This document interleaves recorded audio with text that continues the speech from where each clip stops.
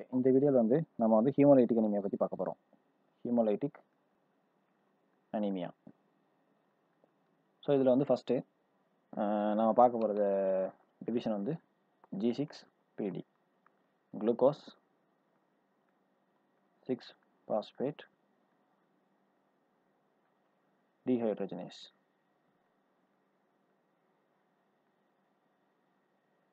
So இதில் வந்து எப்படி இந்த ஹீமோலைசிஸ் நடக்குது அப்படி இது வந்து நார்மலான ஆர்பிசி. இந்த நார்மலான ஆர்பிசியில் ரியாக்டிவ் ஆக்சிஜன் ஸ்பீசிஸ் ப்ரொடியூஸ் ஆகும் டியூ டு மெட்டபாலிசம்ஸ். ஸோ அது வந்து ஃபார் எக்ஸாம்பிள் H2O2 எடுத்துக்கலாம். இந்த H2O2 வந்து இந்த ஆர்பிசியை மெம்ப்ரேன் டேமேஜ் பண்ணி விட்ரும். மெம்ப்ரேன் டேமேஜ் பண்ணுறதுனால ஹீமோலைசிஸ் நடக்கக்கூடியது. நார்மலாக இந்த H2O2 வந்து நம்ம வந்து வாட்டராக மாற்றிடுவோம். அதுக்கு ஒரு ரியாக்ஷன் இருக்குது. இப்போ அந்த ரியாக்ஷன் பார்க்கலாம் ஃபஸ்ட்டு. ஸோ இப்போ வந்து G6P, அதாவது குளுக்கோஸ் 6-பாஸ்பேட், இதில் குளுக்கோஸ் 6-பாஸ்பேட் டீஹைட்ரஜனேஸுங்கிற ஒரு என்சைம். இந்த என்சைம் வந்து இந்த குளுக்கோஸ் 6-பாஸ்பேட்டை 6-பாஸ்போகுளுக்கனேட்டாக மாற்றிடும். 6-பாஸ்போகுளுக்கனேட். ஸோ இப்படி மாற்றும் போது இந்த என்சைம் ஆக்சுவலாக இங்கேருந்து ஹைட்ரஜன் ஆட்டம் எடுத்து இங்கே உள்ள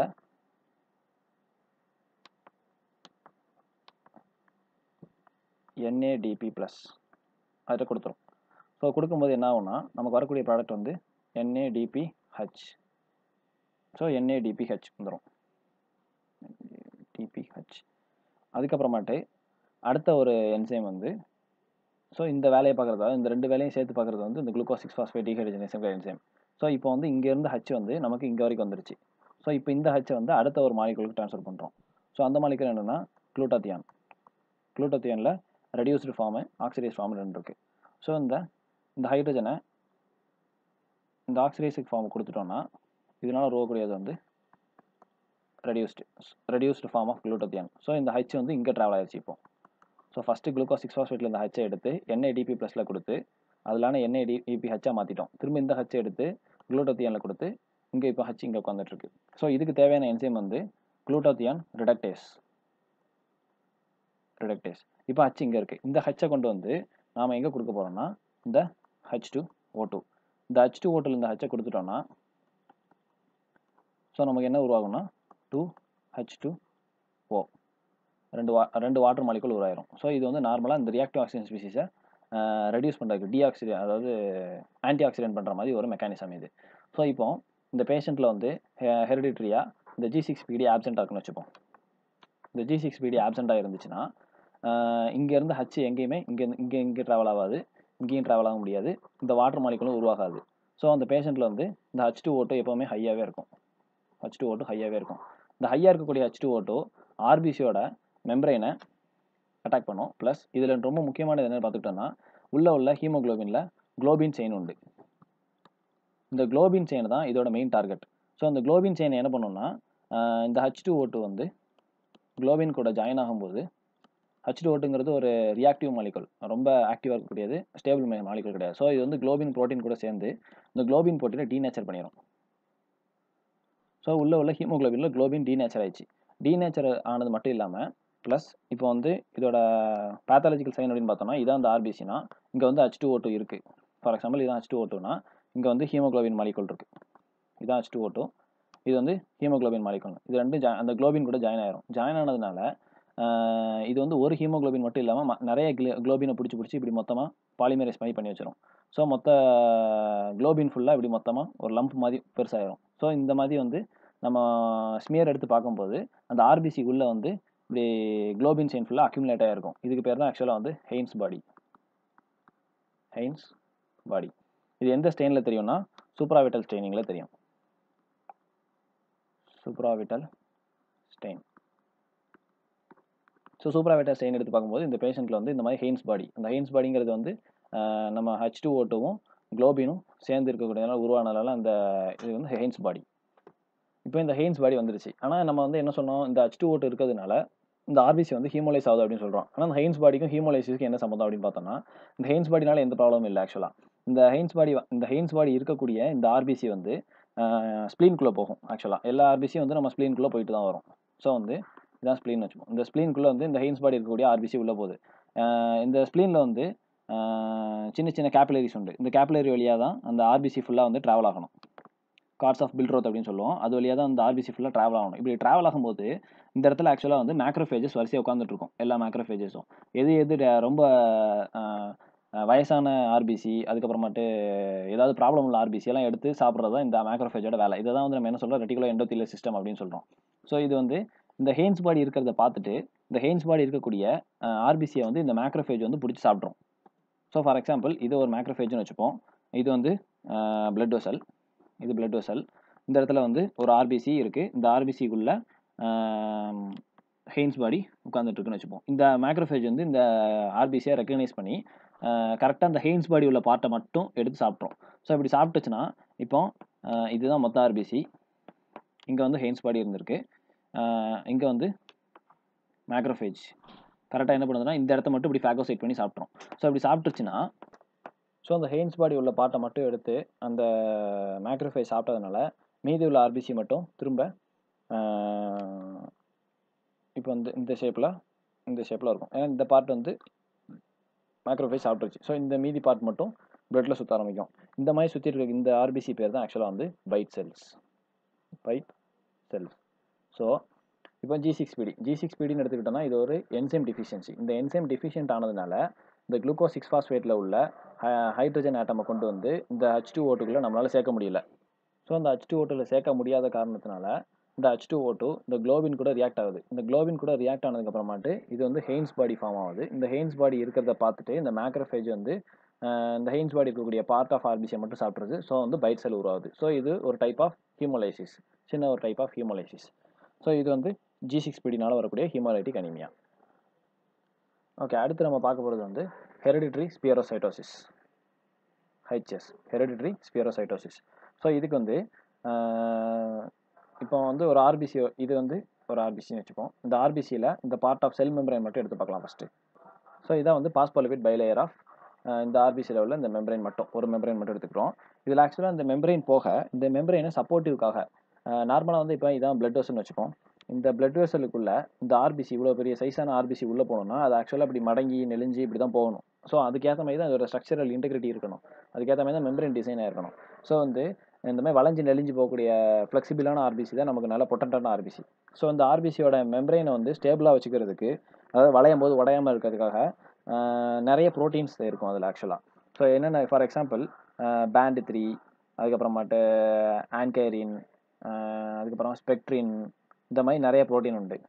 எக்ஸாம்பிளுக்கு பேண்ட் 3, இது வந்து ஆன்கைரின், அப்படி இல்லைனா 4.2 பேண்ட் 4.2 ப்ளஸ் ஆன்கைரின். இந்த மாதிரி கீழே சைட்டோஸ்கெலட்டனாக இருக்கக்கூடியது வந்து ஸ்பெக்ட்ரின். அதுக்கப்புறமாட்டு கிளைகோபோரின்ஸ், ஒரு ப்ரோட்டீன் உண்டு, கிளைகோபோரின்ஸ். அதுக்கப்புறம் ஆக்டின். இந்த எல்லா மாலிகுலும் சேர்ந்து மொத்தமாக இன்டர்கனெக்டாக இருக்கும்போது இந்த ஆர்பிசியோட மெம்பரைன் வந்து ஸ்டேபிளாக இருக்கும். ஸோ இது வந்து சைட்டோஸ்கெலட்டல் ப்ரோட்டீன்ஸ், சைட்டோஸ்கெலட்டல் ஸ்ட்ரக்சர் வந்து ஸ்டேபிளாக வச்சுக்கக்கூடிய ப்ரோட்டீன்ஸ் அப்படின்னு சொல்கிறோம். இப்போ இந்த ப்ரோட்டீன்ஸில் ஏதாவது மியூட்டேஷன் ஆயிடுச்சு, ஒழுங்காக இல்லை அப்படிங்கும்போது என்னாகும், நமக்கு தன்னால் மெம்பரைன் டிஃபெக்ட் இருக்கும், மெம்பரைன் டிஃபெக்ட். ஸோ அந்த மெம்பரைன் டிஃபெக்ட் இருக்கிறதுனால கொஞ்சம் கொஞ்சமாக மெம்பரைன் வந்து லாஸ் ஆக ஆரம்பிச்சிடும். இந்த மெம்பரைன் லாஸ் ஆனதுக்கப்புறமாட்டி இப்போ ஃபார் எக்ஸாம்பிள் இப்படி இருக்கக்கூடிய செல் வந்து இந்த இடத்துல ஒரு மெம்பரைன், இந்த இடத்துல அந்த ஆங்கரின் ப்ரோட்டீன் இல்லை அப்படிங்கும்போது இந்த மாதிரி இப்படி வளைஞ்சிருக்காது, இது ஆக்சுவலாக இந்த மாதிரி கியூப் மாதிரி மாறிடும். அதுக்கடுத்து திரும்ப இந்த இடத்துல ஒரு டிஃபெக்ட் இருக்கும், ஸோ இப்படி கியூப் மாதிரி மாறிடும். இப்படி எல்லா இடத்துலையும் கியூபாக மாறுறதுனால இந்த ஆர்பிசியோட இந்த இப்படி கியூபாக மாறிடும் ஃபுல்லாக, ஒவ்வொரு இடத்துலையும் டிஃபெக்ட் இருக்கும்போது. ஸோ இது மொத்தமாக வந்து ஆர்பிசி வந்து இந்த ஷேப், பைகான்கேவ் ஷேப் இல்லாமல் இந்த மாதிரி ஸ்பெரிக்கல் ஷேப்புக்கு மாறிடும். ஸோ வந்து மெம்பரைன் கொஞ்சம் கொஞ்சமாக லாஸ் ஆகிறதுனால ஸ்பியர் ஷேப்புக்கு மாறிடும், ஸ்பெரிக்கல் ஷேப்புக்கு ஆர்பிசி மாறிடும். ஸோ அது போக இதை வந்து டிஃபார்ம்டு ஆர்பிசி அப்படின்னு சொல்கிறோம். ஸோ ஆர்பிசி ஃபுல்லாக டிஃபார்ம் ஆயிடுச்சு. இதுக்கப்புறமாட்டு இதில் உள்ள என்ன முக்கியமான ப்ராப்ளம் அப்படின்னு பார்த்துக்கிட்டோம்னா, இந்த டிஃபார்ம்டு ஆர்பிசி நேராக ஸ்ப்ளீனுக்கு போகும். ஓகே, இப்போ ஸ்ப்ளீனுக்கு போயாச்சு. இப்போ ஸ்ப்ளீனுக்கு போனதுக்கப்புறம் இப்போ இதுதான் ஸ்ப்ளீன் வச்சுப்போம். இது ஸ்ப்ளீனுக்குள்ளே உள்ள சின்ன சின்ன கேபிலரிஸ். இப்போ இதுக்கு முன்னாடி நார்மலான ஆர்பிசி இந்த ஷேப்பில் இருக்கும்போது இது வந்து ஈஸியாக ஃப்ளெக்சிபிள் ஆயிரும். ஸோ இப்படி மடங்கிக்கும், இப்படியும் மடங்கிக்கும். இப்படி மடங்கும் போது என்ன ஆகும், இதுவரையே ஈஸியாக அப்படியே நுழைஞ்சு போயிடும் உள்ள. அதுக்கு இப்போ வந்து இந்த இந்த இந்த ஆர்பிசி இப்போ வந்து இப்படி ஸ்பெரிக்கல் ஷேப்புக்கு மாறிடுச்சு. இதால வந்து ஒழுங்கா மடங்க முடியாது, எதுவுமே பண்ண முடியாது. ஸோ என்ன ஆகும்னா, இது இந்த இந்த டைரக்ஷன்ல இப்படி வந்துட்டே இருக்கும். கொஞ்ச நேரம் கழிச்சு ரொம்ப சின்ன கேபிலரி வந்ததுக்கு அப்புறமாட்டு, இந்த மாதிரி இப்போ இந்த கேபிலரி கேலிபர் வந்து இப்படி குறைஞ்சிட்டே போகுதுன்னு வச்சுப்போம். இப்படி குறைஞ்சு போகுது. இந்த இடத்துல போயிட்டு அந்த ஸ்பியரோசைட்டோசிஸ் ஸ்டக் ஆகி நின்றோம். இதால மூவ் பண்ண முடியாது ஃப்ரண்ட்ல. ஸோ இப்படி மூவ் பண்ண முடியாது. இந்த இடத்துல ஃப்ரண்ட்டாக போக முடியல அப்படிங்கும்போது இந்த இடத்துல ஃபுல்லாக பிளட் சப்ளை கட் ஆயிருது. ஸோ இந்த இடத்துக்கு பிளட் சப்ளை கட் ஆயிருது. இந்த பிளட் சப்ளை இந்த பிளட் சப்ளை கம்மியாச்சுன்னா ஸோ வந்து டிக்ரீஸ்டு பிளட் ஃப்ளோ இந்த ஏரியாவுக்கு. ஸோ டிக்ரீஸ்டு பிளட் ஃப்ளோ அப்படிங்கும்போது தன்னால் வந்து அங்கே வந்து ஆக்சிஜன் கம்மி ப்ளஸ் குளுக்கோஸும் கம்மி. ஸோ ஆக்சிஜன் கம்மியாக இருக்கும்போது இந்த இடத்துல உள்ள செல்ஸ் எல்லாமே ஆனாரோபிக் கிளைகோலைசிஸை யூஸ் பண்ணோம். Anaerobic glycolysis. So anaerobic glycolysis use பண்ணிச்சுன்னா அதோட எண்ட் ப்ராடக்ட் அப்படிங்கிறது வந்து லாக்டிக் ஆசிட். ஸோ ஆசிட் இருந்துச்சுன்னா தன்னால் என்ன ஆகும், பிஹெச் வந்து டிக்ரீஸ் ஆக ஆரம்பிச்சிடும். பிஹெச் வந்து டிக்ரீஸ். ஸோ பிஹெச் டிக்ரீஸ் ஆகிரும். ப்ளஸ் இது வந்து குளுக்கோஸ் கம்மியாக இருக்குது. இந்த ரெண்டு கிரைட்டீரியா, அதாவது இந்த ரெண்டு அவுட்கம், அதாவது இந்த பிளட் ஃப்ளோ அப்ஸ்ட்ரக்ட் ஆனதில் இந்த பிஹெச் கம்மியானது ப்ளஸ் இந்த குளுக்கோஸ் கம்மியானது ரெண்டும் சேர்ந்து இங்கே உள்ள மேக்ரோஃபேஜை, அதாவது நம்ம ஏற்கனவே சொன்னோம் இந்த கேபிலரி சுற்றி இந்த இடத்துல மேக்ரோஃபேஜஸ் இருக்கணும். இந்த மேக்ரோஃபேஜை ஆக்டிவேட் பண்ணிடும். ஸோ இந்த decreased pH plus decreased glucose ரெண்டும் சேர்ந்து ஆக்டிவேஷன் ஆஃப் மேக்ரோஃபேஜை ஆக்டிவேட் பண்ணி விட்டுரும். ஸோ ஆக்டிவேட் ஆன மேக்ரோஃபேஜ் என்ன பண்ணும், இந்த அப்ஸ்ட்ரக்ஷனை தூக்கி ஆகணும் அப்படின்னு சொல்லிட்டு இந்த ஆக்டிவேட் ஆன மேக்ரோஃபேஜ் வந்து இந்த அப்ஸ்ட்ரக்டாக இருக்கக்கூடிய இந்த ஆர்பிசியை வந்து பிடிச்சி ட்ராப்பான அந்த ட்ராப்டு ஆர்பிசியை வந்து ஃபேகோசைட் பண்ணிடும். ஸோ ஃபேகோசைட் பண்ணும்போது இது ஒரு டைப் ஆஃப் ஹீமோலைசிஸ். ஸோ அப்போ ஹெரிடிட்டரி ஸ்பியரோசைட்டோசிஸ் அப்படின்னு என்ன பார்த்துக்கிட்டோம்னா, ஆர்பிசியோட இதுதான் நார்மல் ஆர்பிசி. இந்த நார்மல் ஆர்பிசியோட ஷேப்பை மெயின்டைன் பண்ணுறதுக்கு நிறைய ப்ரோட்டீன்ஸ் உண்டு. ஃபார் எக்ஸாம்பிள் ஸ்பெக்ட்ரின், ஆக்டின், பேண்ட் 3, 4.2, ஆன்கைரின், கிளைகோபோரின்ஸ், இந்த மாதிரி நிறைய ப்ரோட்டீன்ஸ் உண்டு. எப்போ இந்த ப்ரோட்டீனில் வந்து டிஃபெக்ட் இருக்கோ இந்த ஆர்பிசியோட மெம்பரைன் வந்து கொஞ்சம் கொஞ்சமாக இப்படி பல்ஜாக ஆரம்பிச்சிடும். மெம்பரைன் டிஃபெக்ட் அப்படின்னு சொல்லிக்கலாம். இந்த மாதிரி மெம்பரைன் டிஃபெக்டாக மொத்தமாக இந்த ஆர்பிசியோட ஷேப் வந்து ஒரு சர்டன் டைமுக்கு அப்புறம் மட்டும் இந்த மாதிரி ஃபுல்லாக ஸ்பியராக மாறிடும். இந்த மாதிரி பைகான்கேவாக இருக்காமல். ஸோ இப்போ ஸ்மியர் பார்க்கும்போது இப்போ வந்து பைகான்கேவான ஆர்பிசின்னு வச்சுப்போம். இப்படி ஒரு ஆர்பிசி இருக்குது. ஸோ இப்படி இருக்கும்போது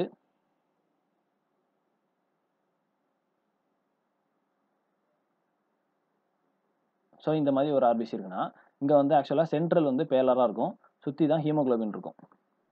சென்டர் வந்து பேலராக இருக்கும், பேலான சென்டர் தான் இருக்கும், சுற்றி தான் ஹீமோகுளோபின் இருக்கும். ஆனால் இந்த மாதிரி ஸ்பியர் ஷேப்பில் மாறிச்சுன்னா அந்த ஸ்பியர் ஷேப் வந்து ஃபுல்லாகவே வந்து ஹீமோகுளோபின் இந்த இடத்துல ஹீமோகுளோபின் வந்து பெரிஃபெரலில் தான் இருக்கும், சென்ட்ரல் பேலராக இருக்கும். ஆனால் இங்கே வந்து ஃபுல்லாக ஹீமோகுளோபின் ஆயிரும். ஸோ இப்படி இருக்கும்போது நமக்கு வந்து loss of central baldness. So smear பார்க்கும்போது சென்ட்ரல் பேல்னஸ் இருக்காது அந்த ஆர்பிசியில். ஏன்னா ஷேப் வந்து மாறிடுச்சு. ஷேப் வந்து அக்கோமடேட் பண்ணுறதுக்காக அந்த ஹீமோகுளோபின் எல்லாம் ஸ்ப்ரெட் ஆனதுனால சென்ட்ரல் பேலர் இருக்காது. ஸோ இதான் வந்து ஹெரிடிட்டரி ஸ்பியரோசைட்டோசிஸ். ஸோ மெம்பரைன் சைட்டோஸ்கெலட்டனை சப்போர்ட் பண்ணக்கூடிய ப்ரோட்டீன்ஸில் மியூட்டேஷன் நடக்குது. ஸோ மியூட்டேஷன் நடந்ததுனால ஸ்பியர் ஷேப்புக்கு மாறுது. இந்த ஸ்பியர் ஷேப்பில் மாறினது கார்ட்ஸ் ஆஃப் பில்ட்ரத்தில் போய் ட்ராப் ஆயிடுது. ட்ராப் ஆனதை மேக்ரோஃபேஜ் பிடிச்சி சாப்பிட்றது. மேக்ரோஃபேஜ் பிடிச்சி சாப்பிட்டதுனால இது வந்து ஹீமோலைசிஸ். இது வந்து ஆக்சுவலாக எக்ஸ்ட்ரா வாஸ்குலர். ஸோ வந்து எக்ஸ்ட்ரா வாஸ்குலர், இன்ட்ராவாஸ்குலர் அப்படின்னா இப்போ வந்து அதை முன்னாடியே கொஞ்சம் சொல்லிடுறேன். ஸோ இப்போ வந்து இது வந்து வெசல்னு வச்சுப்போம். இது வந்து ஸ்ப்ளீன். இப்போ இதுக்கு முன்னாடி பார்த்த ரெண்டுமே, அதாவது G6PD இருக்கட்டும் ப்ளஸ் நம்ம ஹெரிடிட்டரி ஸ்பியரோசைட்டிஸ் ரெண்டுலையுமே வந்து இந்த கார்ட்ஸ் ஆஃப் பில்ட்ரோத்தில் போயிட்டு மேக்ரோஃபேஜ் பிடிச்சி சாப்பிட்றது அப்படின்னு தான் சொல்லியிருக்கோம். G6PDயில் வந்து ஹெயின்ஸ் பாடியை பார்த்தோன்னா பைட்ஸ் எல்லாம் மாற்றி விட்டுரும் அந்த மேக்ரோஃபேஜ். இங்கே வந்து அப்ஸ்ட்ரக்ட் ஆனதுனால அந்த அப்ஸ்ட்ரக்ஷனை போக்கிறதுக்காக அந்த ஆர்பிசியை பிடிச்சி சாப்பிட்றது. ஸோ இங்கே வந்து ஹீமோலைசிஸ் நடக்குது எங்கள் ஸ்ப்ளீனில். அது போக இப்போ இதுக்கப்புறம் மட்டும் நம்ம பார்க்க போகிற 2-3 கிரைட்டீரியாவில் வந்து 2-3 டிசீஸில் வந்து வெசலுக்குள்ளேயே ஹீமோலைசிஸ் நடக்கும். வெசலுக்குள்ள ஆர்பிசி இருக்கும்போது ஹீமோலைசிஸ் ஆயிரும். ஸோ இங்கே வந்து ஆர்பிசி இங்கே ஹீமோலைட் ஆகுது, இங்கே ஸோ இந்த வெசலுக்குள்ளே நடந்துச்சுன்னா intra vascular haemolysis. So இன்ட்ரானா inside, வாஸ்குலர்னா vessel, haemolysis, intra vascular haemolysis. அப்போ இதுக்கு என்ன பேர் அப்படின்னு பார்த்துக்கிட்டோம்னா இது வந்து extra vascular haemolysis. Extra vascular, ஏன்னா இது வெசல் நடக்கல. இது வெசலுங்கிறது மெயின் வெசல். இங்கே வந்து மேக்ரோஃபேஜ் பிடிச்சி சாப்பிட்றது ரெட்டிகுலர் எண்டோதெலியல். ஸோ வந்து இது வந்து extra vascular haemolysis. எக்ஸ்ட்ராவாஸ்குலர் haemolysis. So இதுக்கு முன்னாடி பார்த்த G6PD, HS ரெண்டுலையுமே வந்து மெயினாக வந்து எக்ஸ்ட்ராவாஸ்குலர் ஹீமோலைசிஸ் தான் நடக்கும். இதுக்கப்புறமாட்டு நம்ம பார்க்குறது வந்து சிக்கிள் செல். ஓகே, இப்போ ஹீமோகுளோபின், சிக்கிள் ஹீமோகுளோபின், அதாவது சிக்கிள் செல் டிசீஸ் அப்படின்னு சொல்கிறோம். ஸோ சிக்கிள் செல் டிசீஸ், ஹீமோகுளோபின் சிக்கிள்.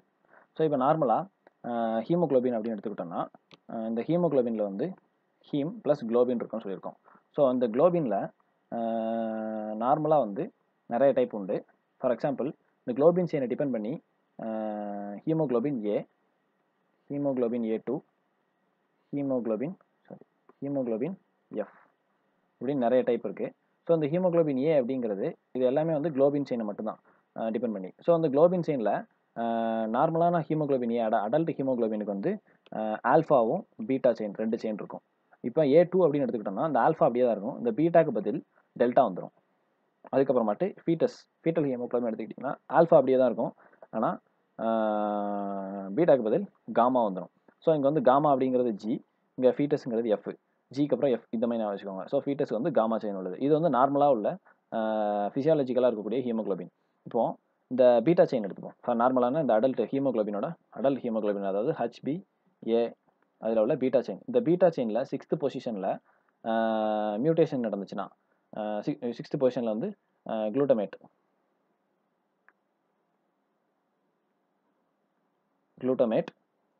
நார்மலாக இருக்கக்கூடியது குளூட்டமேட். இந்த குளூட்டமேட்டுக்கு பதில் வேலைன், அதாவது இந்த குளூட்டமேட்டுக்கு பதில் வேலைன் வந்துருச்சுன்னா பாயிண்ட் மியூட்டேஷன். இந்த மாதிரி ஒரு பாயிண்ட் மியூட்டேஷன் நடந்துச்சுன்னா, பாயிண்ட் மியூட்டேஷன் அப்படிங்கிறது அந்த ஒரு பாயிண்ட்ல மட்டும் மியூட்டேட் ஆகுது. ஸோ அந்த குளூட்டமேட்டுக்கு பதில் வேலைன் வந்துருச்சுன்னா இதனால் உருவாகக்கூடியது தான் ஆக்சுவலாக வந்து இந்த HbS அப்படிங்கிறது, அதாவது மியூட்டேட்டட் பீட்டா, அதாவது ஆல்ஃபா செயின் இருக்கும் ப்ளஸ் பீட்டா செயினில் இந்த மாதிரி பொசிஷன் மாறி இருக்கும், வேலைனாக இருக்கும் அந்த இடத்துல.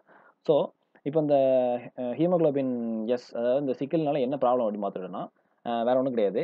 இப்போ ஃபார் எக்ஸாம்பிள் இந்த ஹீமோகுளோபினோட வேலை அப்படிங்கிறது ஆக்சிஜனை கேரி பண்ணி கொண்டு போகிறது. இப்போ அந்த ஹீமோகுளோபின் சிக்கிள் வந்து ரொம்ப ஜாலியான டைப்னு வச்சுப்போம். ஸோ இது வந்து ஆக்சுவலாக நார்மலாகவே எப்பவும் போல் ஆர்பிசியில் உள்ளே உட்காந்துட்டு இருப்பாங்க இந்த ஹீமோகுளோபின் சிக்கிள் அப்படிங்கிறது. இதோட வேலை ஆக்சிஜன் கேரி பண்ணிட்டு போகிறது தான். ஆக்சிஜன் கேரி பண்ணி கொடுத்ததுக்கு அப்புறமாட்டு, அதாவது எப்போ இது டீஆக்சிஜனேஷன்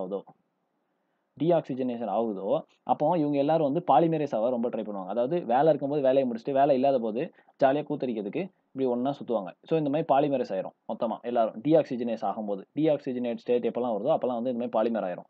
ஸோ இந்த பாலிமர் ஆனது சும்மா இருக்காமல் இந்த ஆர்பிசியோட வால் ஓரத்தில் இப்படி பாலிமர் ஆகும்போது இந்த செல்வாலில் வந்து கொஞ்சம் கொஞ்சமாக டிஃபெக்ட் ஆக ஆரம்பிச்சிடும். ஸோ இந்த மெம்பரைனில், இந்த செல்வால் மெம்பரைனில் கொஞ்சம் கொஞ்சமாக டிஃபெக்ட் ஆக ஆரம்பிச்சிடும். ஸோ இப்படி டிஃபெக்ட் ஆனவுடனே என்ன ஆகும்னா, so membrane damage. So membrane damage ஆனவுடனே கால்சியம் இன்ஃப்ளக்ஸ் ஆயிரும் உள்ள. ஸோ இந்த ஆர்பிசிக்குள்ளே கால்சியம் போயிடுது. இந்த கால்சியம் போயிட்டு இதுக்கப்புறமா என்ன பண்ணும் அப்படின்னு பார்த்துக்கிட்டோம்னா, இந்த செல்லில் உள்ள ப்ரோட்டீன்ஸ், அதாவது இந்த மெம்பரைனில் உள்ள ப்ரோட்டீன்ஸை ஃபுல்லாக டேமேஜ் பண்ண ஆரம்பிச்சிடும். ஸோ அப்படி டேமேஜ் ஆகும்போது இந்த ப்ரோட்டீன் அப்படிங்கிறது தான் ஆக்சுவலாக சேனல் அப்படின்னு சொல்கிறோம். ஸோ இந்த இடத்துல வந்து K+ channel plus H2O channel ரெண்டுமே இருக்கும். ஸோ இந்த கால்சியம் வந்து உள்ளே போயிட்டு இந்த 2 சேனலையும் ஒழுங்காக வேலை பார்க்க விடாமல் பண்ணிடும். ஸோ அப்படி என்ன ஆகும் அப்படின்னு பார்த்துட்டோம்னா, உள்ளே வந்து எப்பவுமே K+ அதிகமாக இருக்கும். ஸோ உள்ளே உள்ள K+ எல்லாம் வெளியே வந்துடும். ஸோ அது கூடயே சேர்ந்து H2O வெளியே வந்துடும். So influx of calcium influx, potassium and H2O வந்து ஈஃப்ளக்ஸ். ஸோ உள்ள உள்ள வாட்டர் ஃபுல்லாக வெளியே வந்து ட்ரைன் ஆயிடுச்சுன்னா அந்த செல் வந்து பார்க்கறதுக்கு எப்படி இருக்கும்? ஸோ இப்படி நார்மலாக வாட்டர் இருக்கும்போது இப்படி நல்லா அழகாக குண்டாக இருக்கும்போது இது பொட்டாசியமும் வாட்டரும் வெளியே வந்துச்சுன்னா அந்த செல் வந்து ஒரு மாதிரி இப்படி சிக்கிள் ஷேப்பில் மாறிடும். ஸோ இப்படி சிக்கிள் ஷேப்பில் மாறிடும். நம்ம சிக்கிள் ஷேப்பில் மாறிடும். ஸோ இதனால என்ன பிரச்சனை அப்படின்னு பார்த்தோம்னா, இந்த நார்மலாக உள்ளது ஆக்சுவலாக வெசல்குள்ளே போகும்போது ஈஸியாக அப்படி டிஃபார்ம் ஆகி போயிடும். ஆனால் இந்த சிக்கிள் வந்து என்ன பண்ணுன்னா, இதான் வெசல்னு வச்சுப்போம். இது வந்து சிக்கிள்னா இந்த மாதிரி போய் இந்த சிக்கிள் ஆர்பிசி அப்படின்னா இப்படி போய் உட்காந்துரும், அப்ஸ்ட்ரக்ட் பண்ணி விட்டுரும் வெசல் அப்படி மொத்தமாக அப்ஸ்ட்ரக்ட் பண்ணிடும். ஸோ இப்படி அப்ஸ்ட்ரக்ட் பண்ணிடும். ஸோ இதான் இதில் உள்ள முக்கியமான ஒரு பேத்தாலஜி. அதுக்கப்புறமாட்டு ஓகே, இப்போ சிக்கலானதுக்கப்புறமாட்டு திரும்ப லங்கில் போயிட்டு ஆக்சிஜனை திரும்ப உள்ளே வாங்கினதுக்கப்புறமாட்டு திரும்பியும் அது நார்மலாக மாறிடும் ஆக்சுவலாக. ஸோ இதனால் என்ன பிரச்சனை அப்படின்னு, அப்போ பிரச்சனை தான் இல்லையே, திரும்ப ஆக்சிஜன் திரும்ப நார்மலாக. ஆனால் இது கொஞ்சம் கொஞ்சமாக மெம்பரைன் டேமேஜ் ஆக ஒரு சில டைமில் என்ன ஆகும்னா மொத்தமாக ஃபுல்லாக. ஸோ என்ன பண்ணணும்னா கொஞ்சம் கொஞ்சமாக திரும்ப ஒரு வாட்டி ஆக்சிஜன் ஆகும், திரும்ப நார்மல் ஷேப்புக்கு வரும், திரும்ப டீஆக்சிஜன் திரும்ப சிக்கிள் ஷேப்புக்கு மாறிடும். இப்படி மாறி மாறி மாறி மாறி வந்துட்டே இருந்ததுனால ஒரு ஸ்டேஜுக்கு அப்புறமாட்டு மெம்பரைன் ஃபுல்லாகவே டிஃபெக்ட் ஆகி பெர்மனண்டாகவே இர்ரிவர்சிபிள் சிக்கல் ஆயிரும். இர்ரிவர்சிபிள் சிக்லிங். ஸோ அந்த மாதிரி சிக்கிள் ஷேப்லேயே இர்ரிவர்சபிளாகவே உட்காந்துரும். ஸோ இந்த ஆர்பிசி என்ன பண்ணுன்னா இது மெயின் பேத்தாலஜி அப்படின்னு பார்த்துக்கிட்டோன்னா, ஒன்று இது நேராக ஸ்ப்ளீனுக்கு போகும்.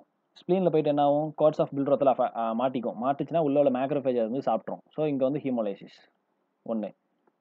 ஸோ இது வந்து எக்ஸ்ட்ராவாஸ்குலர் ஹீமோலைசிஸ். ரெண்டாவது, இதே செல்வால் மெம்பரைன் வந்து ரொம்ப அஃபெக்ட் ஆனதுனால ரொம்ப ஃப்ரெஜைலாக இருக்கும்.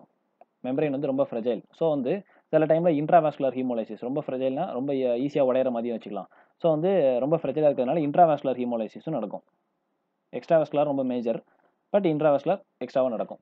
அதுபோக இந்த இந்த ஏற்கனவே சொன்ன மாதிரி இந்த வெசலை வந்து அக்ளூட் பண்ணும் இது வந்து. ஸோ இந்த மாதிரி இந்த சிக்கிள் செல் வந்து வேசோ அக்ளூஷன், அதாவது வெசலை போய் அக்ளூட் பண்ணி நின்றோம். ஒன்று, இந்த வெசல் அக்ளூஷன் நடந்துச்சுன்னா தன்னால் என்ன ஆகும், இந்த அக்ளூடான வெசலுக்கு தாண்டி இப்போ இந்த வெசல் இவ்வளோ பெருசு இருக்குன்னா இந்த இடத்துல அக்ளூட் ஆயிடுச்சு, இந்த இடத்துல ஃபுல்லாக அக்ளூட் ஆயிடுச்சுன்னா இதை தாண்டி உள்ள டிஷ்யூக்கு பிளட் போகாது. ஸோ இந்த இடத்துல டிஷ்யூலாம் இஸ்கீமிக் ஆயிரும். ஸோ என்ன ஆகும், வேசோ அக்ளூஷனுக்கு பியாண்டாக உள்ள டிஷ்யூஸ் எல்லாமே வந்து இஸ்கீமிக் இன்ஜுரி ஆயிரும். Ischaemic injury. ஸோ இதெல்லாம் வந்து இந்த சிக்கிள் செல்னால் வரக்கூடியது. ஸோ சிக்கிள் செல் அப்படிங்கிறது என்னது, இந்த குளோபின் செயினில் அடல்ட்டில் வந்து பீட்டா இருக்கும். இந்த பீட்டாவில் வந்து 6th பொசிஷனில் குளூட்டமேட்டுக்கு பதில் வேலைன் வந்துடும். ஸோ இப்படி வந்ததுனால ஹெச்பிஎஸ் அப்படிங்கிற ஒரு சிக்கிள் ஹீமோக்ளோபின். இந்த ஹீமோக்ளோபின் வந்து டீஆக்சிஜனேட் ஆகும்போது மட்டும்தான் இந்த மாதிரி பாலிமராக மாறிடும். ஆக்சிஜனேட் ஆகும்போது திரும்ப நார்மல் ஆயிரும். ஸோ ஃபஸ்ட்டு ஆக்சிஜனேஷனோட தூக்கிட்டு போயிட்டு இருக்கும். ஒரு டிஷ்யூவில் வந்து டீஆக்சிஜேட் பண்ண உடனே திரும்ப இவங்கெல்லாம் பாலிமராக மாறிடுவாங்க. ஸோ இப்படி பாலிமர் ஆனதுக்கப்புறம் மட்டும் இந்த மெம்பரைனில் போயிட்டு கொஞ்சம் கொஞ்சமாக டேமேஜ் ஆகும். டேமேஜ் ஆகும்போது இந்த கால்சியம் இன்ஃப்ளெக்ட் ஆயிரும். இன்ஃப்ளெக்ஷன் கால்சியம் சும்மா இருக்காமல் இந்த பொட்டாசியத்தையும் வாட்டரையும் வெளியே போக சொல்லிடும். வெளியே போச்சுன்னா இந்த உருண்டே அழகாக இருக்கக்கூடிய ஆர்பிசி வந்து இந்த மாதிரி சிக்கிள் ஷேப்புக்கு மாறிடும். இது இப்போ டீஆக்சிஜனேட் ஸ்டேட்டில். திரும்ப இது போய் ஆக்சிஜன் எடுத்ததுக்கு அப்புறம் திரும்ப நார்மல் ஷேப்புக்கு மாறிடும். ஆனால் மெம்பரைன் டிஃபெக்ட் அப்படியே தான் இருக்கும். அதுக்கடுத்து திரும்ப ரெண்டாவது டீஆக்சிஜனேட் ஆகும்போது திரும்பியும் சிக்கிள் ஷேப்பாக மாறிடும். ஸோ இப்படி மாறி மாறி சிக்கலும் நார்மல் ஆக்சிஜனேஷன் டீஆக்சிஜனேஷன் இப்படி மாறி மாறி வரதுனா ஒரு ஸ்டேஜில் இர்ரிவர்சிபிள் சிக்லிங்காக மாறிடும். ஸோ இர்ரிவர்சிபிள் சிக்லிங் ஆகும்போது இது ஸ்ப்ளீனில் போய் ட்ராப் ஆகி ஹீமோலைசிஸ் ஆயிரும். அப்படி இல்லைனா ரொம்ப ஃப்ரெஜைலான மெம்பரைன் இருக்கிறதுனால இன்ட்ராவாஸ்குலர் ஹீமோலைசிஸ் நடக்கும்.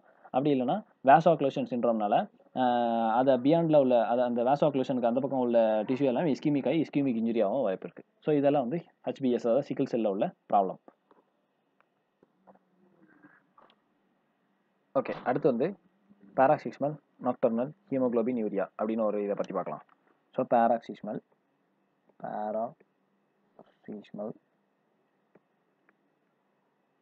Nocturnal haemoglobin urea. ஸோ இந்த டிசீஸ் பிஎன்ஹெச் அப்படின்னு சொல்லுவோம். இந்த டிசீஸில் என்ன பேத்தாலஜின்னு பார்க்கறதுக்கு முன்னாடி ஃபஸ்ட்டு இதோட பேசிக் அப்படின்னு பார்த்துக்கிட்டோம்னா complement system. So complement system அப்படிங்கிறது என்னது, காம்ப்ளிமெண்ட் சிஸ்டம். இந்த காம்ப்ளிமெண்ட் சிஸ்டம் அப்படிங்கிறது குரூப் ஆஃப் ப்ரோட்டீன்ஸ். இந்த ப்ரோட்டீன்ஸ் வந்து ஆக்சுவலாக லிவரில் ப்ரொடியூஸ் ஆகும். லிவரில் ப்ரொடியூஸ் ஆகிட்டு பிளட்டில் சர்க்குலேட் ஆகிட்டு இருக்கும். இதோட ஃபங்க்ஷன் அப்படின்னு பார்த்துக்கிட்டோம்னா இதுக்கு முக்கியமான function immune. So for example இப்போ இது வந்து ஒரு பாக்டீரியான்னு வச்சுப்போம். இது ஒரு பாக்டீரியா. இந்த பாக்டீரியாவை கில் பண்ணுறதுக்கு நிறைய இம்யூன் ஃபங்க்ஷன்ஸ் நமக்கு தெரியும். பாகோசைட்டோசிஸ், நியூட்ரோஃபில் வந்து இது பண்ணுறது, என்சைம் ரிலீஸ் எல்லாமே உண்டு.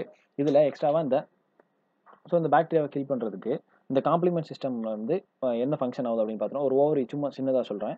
இந்த காம்ப்ளிமெண்ட் சிஸ்டமுக்கு ஆக்சுவலாக பேர் வந்து C1, C2, C3, C3AB, C5, C5AB, C6, C7, C8 இந்த மாதிரி தான் பேர் வச்சுருப்பாங்க.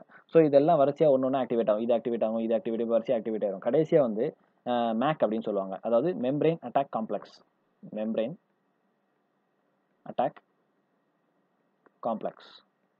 ஸோ அந்த மெம்பரைன் அட்டாக் காம்ப்ளெக்ஸ் அப்படிங்கிறது இந்த காம்ப்ளிமெண்ட் சிஸ்டமில் C5Bலேருந்து C6, C7, C8, C9 வரைக்கும் இது எல்லாமே சேர்ந்துச்சுன்னா இதான் மெம்பரைன் அட்டாக் காம்ப்ளெக்ஸ். அதாவது இது எல்லாமே ப்ரோட்டீன் தான். இந்த ப்ரோட்டீன் எல்லாம் இப்படி வரிசையாக உட்காந்துரும்.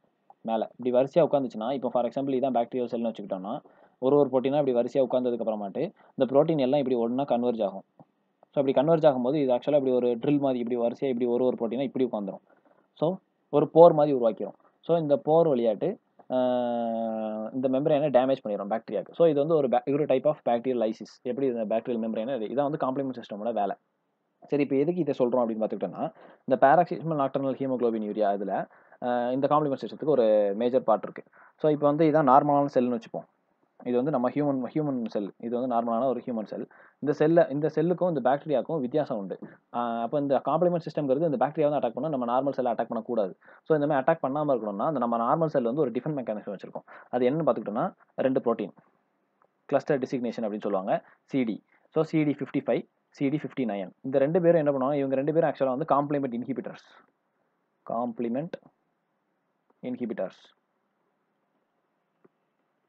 ஸோ இவங்க 2 பேரும் இப்போ ஃபார் எக்ஸாம்பிள் இங்கே ஒரு காம்ப்ளிமெண்ட் சிஸ்டம் வருதுன்னு வச்சுப்போம். ஸோ இந்த காம்ப்ளிமெண்ட் கேஸ்கேடை இன்ஹிபிட் பண்ணிடுவாங்க. நம்மகிட்ட இது நார்மல் செல்லு, ஸோ இதை வந்து அட்டாக் பண்ணாதீங்க அப்படின்னு சொல்லிட்டு இன்ஹிபிட் பண்ணுவாங்க இந்த 55 59.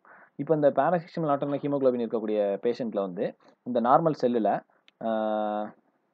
இந்த CD55 59 இருக்காது.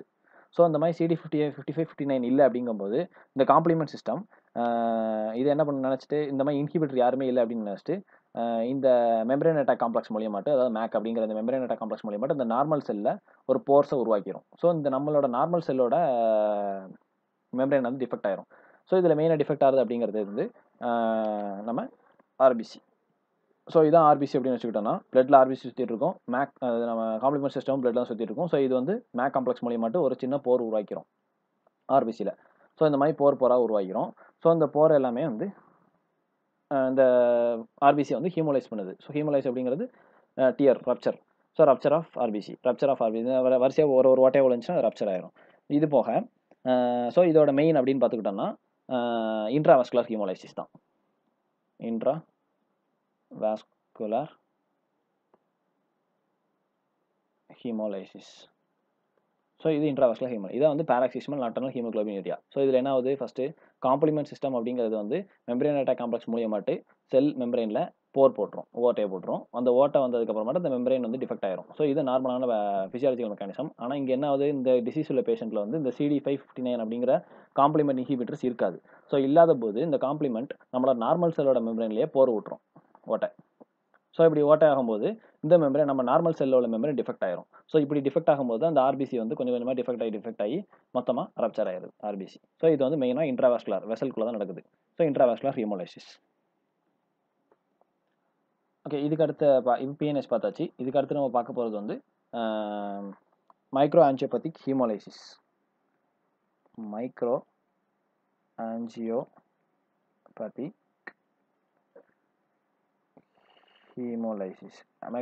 ஹீமோலைசிஸ். ஸோ இதில் என்ன ப்ராப்ளம் அப்படின்னு பார்த்துக்கிட்டோம்னா, ஃபஸ்ட்டு இந்த ப்ராப்ளத்தை பார்க்கறதுக்கு முன்னாடி ஒரு பேசிக்கான கான்செப்ட் இதுக்கு. இப்போ இது வந்து நார்மலான வெசல்னு வச்சுப்போம்.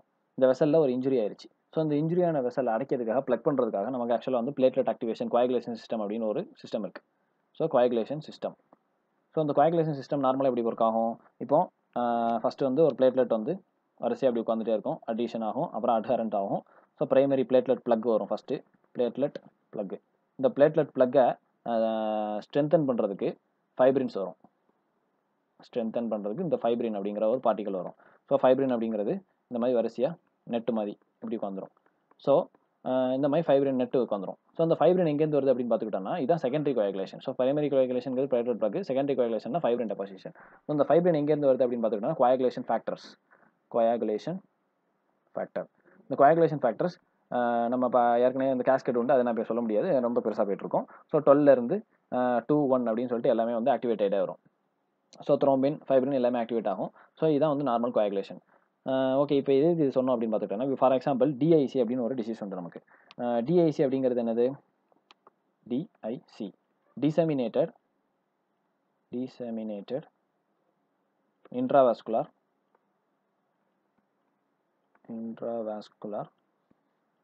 coagulation. Disseminated intravascular coagulation. So டிசெமினேட்டட் intravascular coagulation அப்படின்னு பார்த்துக்கிட்டோம். இதுக்கு ஓப்பனாக சொல்ல போனால் தமிழ் வந்து சும்மா எந்த இடம் இல்லாமல் சும்மா எல்லா இடத்துலையும் வந்து கோயாகுலேட் ஆகும் ப்ளஸ் ஆன்டி கோயாகுலேஷன் நடக்கும். ஸோ அட் அ டைமில் கோயாகுலேஷன் ப்ளஸ் ஆன்டி கோயாகுலேஷன் ரெண்டுமே நடக்கும். ஸோ வந்து ஃபஸ்ட்டு வந்து நார்மலாக இந்த டிஐசியில் வந்து ப்ரோகோயாகுலன்ட், அதாவது அதிகமான ப்ரோகோயாகுலன்ஸ் வந்துடும். இந்த ப்ரோகோயாகுலன்ஸ் எல்லாமே வந்து த்ரோம்பஸ் ஃபார்ம் பண்ண ஆரம்பிச்சிடும். இந்த த்ரோம்பஸ் வந்ததுக்கப்புறம் மட்டும் இந்த த்ரோம்பஸை பிக்கிறதுக்கு தென் அதிகமான ஃபைப்ரோனோலைட்டிக், அதாவது ஆன்டி கோயாகுலேஷன் ஃபைப்ரினோலைசிஸ் நடக்க ஆரம்பிச்சிடும். ஸோ இந்த ஃபைப்ரினோலைசிஸ் நடந்துச்சுன்னா அந்த ஃபைப்ரின்லாம் பிய்துன்னு அர்த்தம்.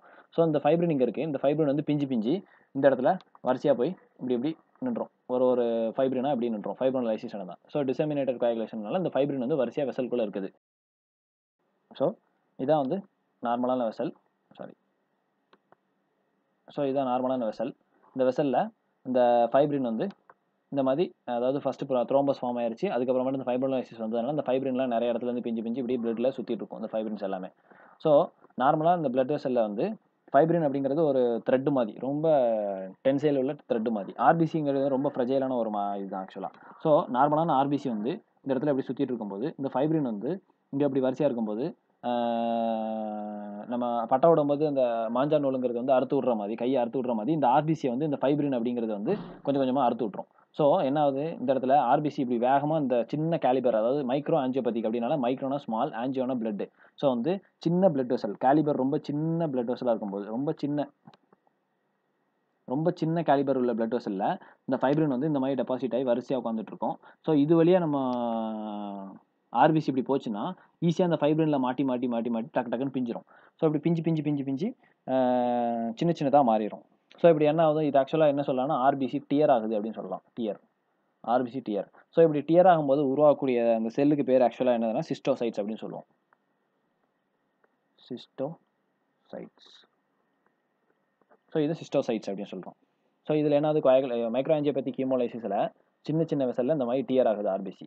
ஸோ இது எதனால் நடக்குது, மெயினாக ஒரு எக்ஸாம்பிளுக்கு டிஏசி எடுத்துக்கிட்டோம். ஸோ டிஏசி அப்படிங்கிறது டிசெமினேட்டரி இன்ட்ராவெஸ்குலர் கோயாகுலேஷன். இதில் என்ன ஆகுது, ஃபஸ்ட்டு வந்து அதிகமான பிளேட்லெட் ஆக்டிவேஷனாலேயோ இல்லை அதிகமான ப்ரோகோயாகுலண்ட் ஆக்டிவேஷனாலேயோ த்ரோம்பஸ் ஃபார்ம் ஆயிருது. திரும்ப அந்த த்ரோம்பஸை அழிக்கிறதுக்காக ஃபைப்ரோனோலைட்டிக் அதிகமாகிடுது. ஸோ ஃபைப்ரோனோலைட்டிஸ் வந்துச்சுனாலே தன்னால் அந்த செகண்டரி பிளாக்ல உள்ள ஃபைப்ரின் எல்லாம் பிஞ்சு பிஞ்சு பிஞ்சு பிஞ்சு வெளியே வந்து பிளட்ல எப்படி சுற்றிட்டு இருக்கும். ஸோ இப்போ பெரிய வெசல் இருக்கும்போது பிரச்சனை இல்லை, சின்ன வெசலில் இருக்கும்போது ரொம்ப ஃபோர்ஸான பிளட் ஃப்ளோ இருக்கும். ப்ளஸ் அந்த ஃபைப்ரின் வந்து ரொம்ப சின்னது, அந்த ஆர்பிசி அது வழியே நுழைஞ்சு போகும்போது அந்த ஃபைப்ரின் வந்து மாஞ்சானோல் கை அறுத்த மாதிரி அந்த ஆர்பிசியை பிச்சு பிச்சு விட்டுரும். ஸோ வந்து ஆர்பிசி டியர் ஆயிரும். இந்த டியர் ஆகி மீதி உள்ள அந்த சின்ன சின்ன ஆர்பிசி பீசஸ்க்கு தான் வந்து சிஸ்டோசைட்ஸ் அப்படின்னு சொல்லுவோம். ஸோ ஸ்மியர் பார்க்கும்போது சிஸ்டோசைட்ஸ் அதிகமாக இருக்கும். ஸோ இது வந்து மெயினாக இன்ட்ராவாஸ்குலர் ஹீமோலைசிஸ். இதில் இன்ட்ராவாஸ்குலர் ஹீமோலைசிஸ். ஸோ இது இதோட பேத்தாலஜி, மைக்ரோ ஆஞ்சியோபதிக் ஹீமோலைட்டிக். ஸோ இது வரைக்கும் பார்த்தது எல்லாமே வந்து haemolytic anaemia. So first G6PD பார்த்தோம், G6PD. அதுக்கப்புறம் ஹெரிடிட்ரி ஸ்பியரோசைட்டோசிஸ் பார்த்தோம். அதுக்கப்புறமாட்டு ஹீமோகுளோபின் சிக்கிள் செல் டிசீஸ் பார்த்தோம். அப்புறம் பேராக்சிஸ்மல் நக்டர்னல் ஹீமோகுளோபின் பார்த்தோம். அதுக்கப்புறமாட்டு மைக்ரோ ஆஞ்சியோபதிக் ஹீமோலைட்டிக் டிசீஸ் இதெல்லாம் பார்த்தாச்சு. இது எல்லாமே ஆக்சுவலாக ஹீமோலைட்டிக். ஸோ வந்து ஹீமோலைட்டிக் இருக்கக்கூடிய பேஷண்ட்டில் பிளட் பிக்சர் அப்படின்னு பார்த்துக்கிட்டோம்னா எப்படி இருக்கும் அப்படின்னு சும்மா ஒரு ஓவர்வியூமே பார்க்கலாம். ஸோ இப்போது ஹீமோலைட்டிக் இருக்குது, இந்த பேஷண்ட்டில் ஹீமோலைட்டிக் அனீமியா இருக்குன்னு வச்சுப்போம். ஹீமோலைட்டிக் அனீமியா இருக்கக்கூடிய பேஷண்ட். ஸோ அந்த பேஷண்ட்டை பிளட் பிக்சர் அப்படின்னு எடுத்துக்கிட்டோம்னா ஃபஸ்ட்டு போன் மேரோ. ஸோ இதில் வந்து ஃபஸ்ட்டு போன் மேரோவில் என்னென்ன சேஞ்ச் அப்படின்னு பார்க்குறோம். அதுக்கடுத்து பெரிஃபரல் பிளட் ஸ்மியர், பெரிஃபரல் பிளட்டில் என்னென்ன சேஞ்ச் அப்படின்னு பார்ப்போம். ஸோ ஃபஸ்ட்டு போன் மேரோவில் என்னென்ன சேஞ்ச் அப்படின்னு, இது ஹீமோலைட்டிக் அனீமியா தான். ஸோ வந்து ப்ரொடக்ஷன் எந்த ப்ராப்ளமும் இருக்காது. ஸோ போன் மேரோ வந்து ஒர்க்ஸ் குட். ஸோ இதில் வந்து என்ன ஆகும், ஆர்பிசி கவுண்ட் குறைய அதிகமான எரித்ரோபாய்டின் செக்ரெட் ஆகி அதிகமான அந்த எரித்ரோ பிளாஸ்டோட சீரிஸ், எரித்ரோசைட்டோட லீனியேஜ் வந்து அதிகமாக ஆக்டிவேட் ஆயிரும். ஸோ வந்து போன் மேரோவில் எடுத்துக்கிட்டோம்னா increased numbers of எரித்ராய்டு lineage cells. Okay, இது ஸோ வந்து அதிகமாக எரித்ராய்டு லீனியேஜ் ஆக்டிவேட் ஆகிட்டு இருக்கு. பெரிஃபரல் பிளட் எடுத்துக்கிட்டோம்னா first decreased RBC count. So RBC count கம்மியாக தான் இருக்கும், ஏன்னா வந்து ஹீமோலைசிஸ், அதிகமான ஹீமோலைசிஸ். அதுக்கடுத்தது இன்க்ரீஸ்ட் பிலிரூபின். ஸோ ஏற்கனவே என்ன சொன்னோம், ஃபிசியாலஜிக்கலாக இந்த பிலிரூபின் வந்து ஃபிசியாலஜிக்கலாக நமக்கு வந்து எக்ஸ்ட்ராவாஸ்குலர் ஹீமோலைசிஸ் நடக்கும். ஸோ அப்படி நடக்கும்போது பிலிரூபின் அதிகமாகும், அது காஞ்சிகேட் ஆகும், இந்த மாதிரி வரும். ஸோ வந்து இங்கே பிலிரூபின் அதிகமாக இருக்குது. பெரிஃபரல் பிளட் ஸ்மியர் எடுத்து பார்க்கும்போது பிளட்டில் வந்து பிலிரூபின் அதிகமாக இருக்கும். ப்ளஸ் இன்ட்ராவாஸ்குலர் ஹீமோலைசிஸாக இருந்துச்சுன்னா இன்க்ரீஸ்ட் எல்டிஹெச், லாக்டேட் டீஹைட்ரஜனேஸ்ங்கிற என்சைம். இந்த என்சைம் ஆக்சுவலாக வந்து ஆர்பிசிக்குள்ளே இருக்கும். ஸோ ஆர்பிசி ஹீமோலைசிஸ் ஆகும்போது இன்ட்ராவாஸ்குலரில் ஆர்பிசியில் உள்ள கண்டென்ட் ஃபுல்லாக பிளட்டில் தான் வரும். ஸோ வந்து எல்டிஹெச் அப்படிங்கிற என்சைம் வந்து பிளட்டுக்கு வந்துடும். அதுக்கடுத்தது ஹாப்டோக்ளோபின், டிக்ரீஸ்ட் ஹாப்டோக்ளோபின். ஹாப்டோக்ளோபின் அப்படின்னா என்ன அப்படின்னு பார்த்துக்கிட்டோம்னா, இப்போ இன்ட்ராவாஸ்குலர் ஹீமோலைசிஸ் நடக்குதுன்னு வச்சுப்போம். ஸோ இப்போ இது வந்து ஒரு ஆர்பிசி. இங்கே வந்து இன்ட்ராவாஸ்குலர் ஹீமோலைசிஸ் நடந்துச்சு. உள்ள ஹீமோகுளோபின் இருக்குது. இந்த ஹீமோகுளோபின் அப்போ ஃப்ரீயாக பிளட்டில் சுற்றி இருக்கும். இந்த ஃப்ரீ ஹீமோகுளோபின் அப்படிங்கிறது டாக்ஸிக் நம்மளோட உடம்புக்கு. ஸோ அந்த ஃப்ரீ ஹீமோகுளோபின் ஃபுல்லாக கேப்சர் பண்ணிட்டு போகிறது தான் இந்த ஹேப்டோகுளோபின் அப்படிங்கிற மாலிகூல். ஸோ இந்த ஹேப்டோகுளோபின் அப்படிங்கிற மாலிகூல் வந்து ஃப்ரீயான ஹீமோகுளோபினை கேப்சர் பண்ணி பைண்ட் பண்ணி கொண்டு போயிட்டுருக்கோம். ஸோ இப்போ அதிகமான ஆர்பிசி லைசிஸ் ஆகும்போது அதிகமான ஹீமோகுளோபின் பிளட்டில் இருக்கும். அதிகமான ஹீமோகுளோபின் இருந்துச்சுன்னா அதுக்கு கோப்பப் பண்ணுற அளவுக்கு ஹேப்டோகுளோபின் நம்மகிட்ட கிடையாது. ஒரு கன்சிடர்ட் அமௌண்ட் தான் உண்டு. ஸோ இருக்கிற ஃப்ரீ ஹேப்டோகுளோபின் எல்லாமே வந்து ஃப்ரீ ஹேப்டோகுளோபின் எல்லாமே ஒரு ஹீமோகுளோபினை பிடிச்சிரும். ஸோ பிளட்டில் நமக்கு வந்து ஃப்ரீ ஹேப்டோகுளோபின் ரொம்ப கம்மியாக இருக்கும். அதனால தான் வந்து ஹேப்டோகுளோபின் இங்கே வந்து டிக்ரீஸ்ட் பெரிஃபரல் பிளட்டில். அதுக்கடுத்தது பொய்க்ளோசைட்டோசிஸ். ஸோ வந்து ஏற்கனவே சொன்னோம், ஒரு இதில் ஒவ்வொரு மாதிரி ரப்ச்சர் ஆகுது. ஸோ ரப்ச்சர் ஆகும்போது ஒரு செல்லோட ஷேப் வந்து அந்த ஆர்பிசி ரப்ச்சரான ஆர்பிசியோட ஷேப் வந்து வித்தியாசமாக இருக்கும். ஸோ அப்நார்மல் ஷேப்டு ஆர்பிசியை தான் வந்து நம்ம வந்து பொய்க்ளோசைட்டோசிஸ் அப்படின்னு சொல்கிறோம். ஏற்கனவே நம்ம வந்து சிஸ்டோசைட்டோசிஸ் பார்த்தோம். அது டிஐசியில் வரக்கூடியது. அதுக்கப்புறமாட்டு டிஐசி அதாவது டியர்டு ஆர்பிசியை சிஸ்டோசைட்டோசிஸ் அப்படின்னு சொல்கிறோம். அதுக்கடுத்தது பைட் செல்ஸ் அப்படிங்கிறது வந்து G6PD ஹெயின்ஸ் பாடி இருக்கிறதுனால அதை பிச்சு எடுக்கிறதுனால அது வந்து அங்கே உள்ளது பைட் செல்ஸ். ஸோ இது வந்து அப்நார்மல் ஆர்பிசி ஷேப்.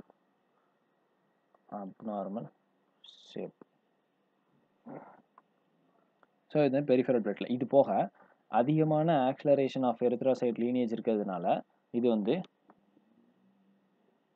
ரெட்டிகுலோசைட் அதிகமாக ப்ரொடியூஸ் பண்ணி பிளட்டில் அதிகமாக ரிலீஸ் பண்ணிட்டே இருக்கும். ஸோ இது ரெண்டுக்கும் சேர்ந்த மாதிரி பிளட் ஸ்மியரில் எடுத்து பார்க்கும்போது ரெட்டிகுலோசைட்டோசிஸ் அதிகமாக இருக்கும். ரெட்டிகுலோசைட்ஸ் ரொம்ப அதிகமாகவே இருக்கும். ஸோ இதான் வந்து ஹீமோலைட்டிக் அனிமியா இருக்கக்கூடிய பேஷண்ட்டில் இருக்கக்கூடிய ஒரு காமனாக. ஸோ போன் மேரோவில் அதிகமான எரித்ரோசைட் லீனியேஜ் செல்ஸ் இருக்கும். ஆர்பிசி கவுண்ட் கம்மியாக இருக்கும் பெரிஃபரல் பிளட்டில். ஆனால் ரெட்டிகுலோசைட்ஸ் அதிகமாக இருக்கும். ரெட்டிகுலோசைட்டோசிஸ். பில்லிரூபின் அதிகமாக இருக்கும். ஏன்னா எக்ஸ்ட்ராவாஸ்குலர் ஹீமோலைசிஸ் பில்லிரூபின் ப்ரொடக்ஷன் சொல்லியாச்சு. எல்டிஹெச் அப்படிங்கிறது இன்ட்ராவாஸ்குலர் ஹீமோலைசிஸ் ஆகும்போது ஆர்பிசி உள்ள எல்டிஹெச் வெளியே வந்துடும். ஸோ பிளட்டில் வந்து ஃப்ரீ எல்டிஹெச் அதிகமாக இருக்கும். ஹேப்டோகுளோபின் அப்படிங்கிறது ஃப்ரீ ஹீமோகுளோபினை பிடிச்சிட்டு போகிற பைண்டிங் மாலிகூல். ஸோ வந்து அதிகமான இன்ட்ராவாஸ்குலர் ஹீமோலைசிஸ் நடக்கும்போது அதிகமான ஹீமோகுளோபின் பிளட்டில் இருக்கும். அந்த அதிகமான ஃப்ரீ ஹீமோகுளோபினை எடுத்துகிட்டு போகிறதுக்கு ஹேப்டோகுளோபின் எல்லாமே பவுண்ட் ஆயிரும். ஸோ வந்து ஃப்ரீயான ஹேப்டோகுளோபின் ரொம்ப கம்மியாக இருக்கும் பிளட்டில். அதுக்கப்புறமாட்டு பொய்க்ளோசைட்டோசிஸ் இருக்குது. எல்லாமே வித்தியாசமான ரப்ச்சர். ஸோ ரப்ச்சர் ஆகும்போது நமக்கு ஸ்மியரில் பார்க்கும்போது எல்லாமே அப்நார்மல் ஷேப், நார்மலான ஷேப்பில் இல்லாமல் அப்நார்மல் ஆர்பிசிஸ் தான் இருக்கும். இது ஹீமோலைட்டிக் அனிமியா இருக்கக்கூடிய பேஷண்ட்டோட ஓவர்வியூ மாதிரி வச்சுக்கணும். இது போக இன்ட்ராவாஸ்குலர் எக்ஸ்ட்ராவாஸ்குலர் இந்த ரெண்டு இதுலேயும் எப்படி இருக்குது அப்படின்னு பார்த்தோம்னா ஸோ இப்போ இன்ட்ராவாஸ்குலர் ஹீமோலைசிஸ் இதை எக்ஸ்ட்ராவாஸ்குலர் ஹீமோலைசிஸ்னு வச்சுக்கலாம். ஸோ இங்கே வந்து வெசலில் ஹீமோலைசிஸ் நடக்கும். ஸோ ஹீமோலைசிஸ் இன் vascular vessel, blood vessel, haemolysis இன் பிளட் வெசல். இங்கே வந்து ஹீமோலைசிஸ் இன் ஸ்ப்ளீன். ஓகே. இதுக்கப்புறமாட்டு பில்லிரூபின் அப்படிங்கிறது ரெண்டுலேயுமே இன்க்ரீஸ் தான். ஸோ ரெண்டுலேயுமே பில்லிரூபின், ரெண்டுலேயுமே ஹீமோகுளோபின் டெஸ்ட்ராய் ஆகும். ஸோ ரெண்டுலேயுமே பில்லிரூபின் இன்க்ரீஸ்ட். ரெட்டிகுலோசைட்டோசிஸ் அப்படிங்கிறது ஸோ ரெண்டுமே வந்து ரெட்டிகுலோசைட்டோசிஸ் அதிகமாக தான் இருக்கும். ஸோ இது வந்து பில்லிரூபின், இது ரெட்டிகுலோசைட். அதுக்கப்புறமாட்டு எல்டிஹெச் லாக்டேட் டீஹைட்ரஜனேஸ் இன்ட்ராவாஸ்குலரில் மட்டும்தான் அதிகமாக இருக்கும். ஏன்னா வெசலில் இருக்கும்போது ஆர்பிசி உடையும் போது உள்ள என்சைம் தான் இது. ஸோ எல்டிஹெச் இங்கே மட்டும் தான் அதிகமாக இருக்கும், ரொம்ப அதிகமாக இருக்கும். ஸோ இதில் கொஞ்சம் தான் அதிகமாக இருக்கும். அதுக்கடுத்தது ஹேப்டோகுளோபின். ஹேப்டோகுளோபின்ங்கிறது வந்து ஃப்ரீ ஹீமோகுளோபின் உடைக்கிறது. ஃப்ரீ ஹீமோகுளோபின் எப்போ வரும்? வெசலில் எப்போ லைசிஸ் நடக்குதோ அப்போ தான் வந்து ஃப்ரீ ஹீமோகுளோபின் வரும். ஸோ வந்து ஃப்ரீ ஹீமோகுளோபின் அதிகமாக இருந்துச்சுன்னா ஹேப்டோகுளோபின் வந்து அந்த ஃப்ரீ ஹீமோகுளோபினை பைண்ட் பண்ணிடும். ஸோ வந்து ஃப்ரீயான ஹேப்டோகுளோபினை நம்மளால் கண்டுபிடிக்க முடியாது. So free ஹேப்டோகுளோபின் கம்மியாயிரும். ஹீமோகுளோபின் அதிகமாக இருக்கும் ஃப்ரீயாக. ஸோ அதை பிடிக்கிறதுக்கு ஹேப்டோகுளோபின் போயிடும். ஸோ ஹேப்டோகுளோபினை நம்மளால் பிடிக்க முடியாது, கண்டுபிடிக்க முடியாது. இங்கே வந்து நார்மலாகவும் இருக்கலாம் ஆர் கொஞ்சம் டிக்ரீஸாகவும் இருக்கலாம். அதுக்கப்புறமாட்டு free haemoglobin, plasma free haemoglobin இங்கே அதிகமாக இருக்கும். ஏன்னா இன்ட்ராவாஸ்குலர் இங்கே இருக்காது, நார்மலாக தான் இருக்கும். இதுக்கப்புறமாட்டு யூரினில் ஹீமோகுளோபின், அதாவது ஹீமோகுளோபின் யூரியா, ஹீமோகுளோபினீமியா, ஹீமோகுளோபின் இன் யூரின் இருக்குமா இல்லையா அப்படின்னு பார்த்தோம்னா இங்கே வந்து கண்டிப்பாக இருக்கும், இங்கே இருக்கவே இருக்காது. அதுக்கடுத்தது ஸோ இதுதான் வந்து இன்ட்ராவாஸ்குலர் எக்ஸ்ட்ராவாஸ்குலரான காமனான ஒரு இது.